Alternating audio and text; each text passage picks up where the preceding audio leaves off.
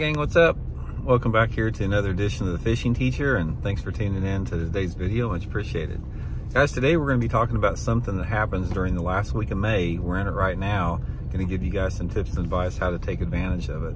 So the main thing, guys, we're talking about is, for the most part of the country, it's in the post spawn right now. A lot of the fish have already spawned.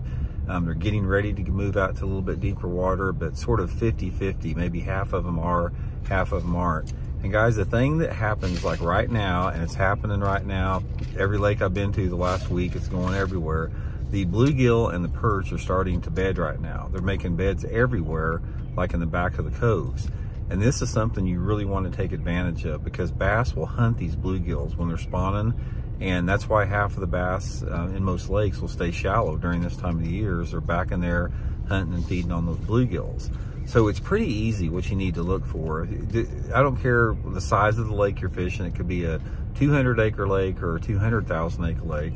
Just try to find the back ends of some flatter coves or just some flat banks back in the creeks, and get back in there and look for these beds. If you have water visibility of anything like over 2 foot, you're going to be able to see them. Most of the time they're going to be bedding in, you know, anywhere between 1 to 4 feet of water, depending upon your clarity. And they bed, they put lots of beds in one area.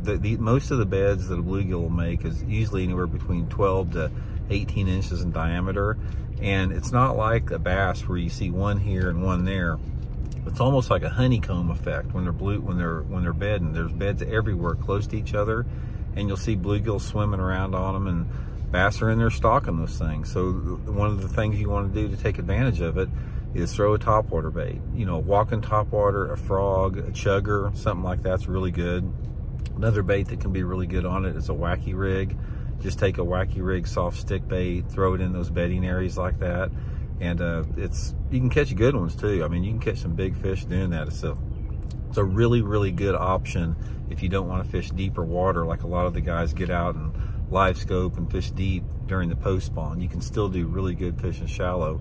And if you're fishing a lake where the water is too dirty to see them, say the lake you fish has maybe 12 inches of visibility, one of the best ways you can do is they still bed in those same areas even though you can't see them. Just go back into those areas with a swim jig and throw a swim jig over those areas, maybe a little buzz bait, something like that, and you'll be able to catch those fish. So it's going to be going on, guys, from now until the rest of the summer. Really, I think the best time is from now till about the first part of July, and then they start tapering off a little bit, even though they do it all the way through the early fall. But anyway, get in, take advantage of that, get shallow, and see what happens. We'll see you.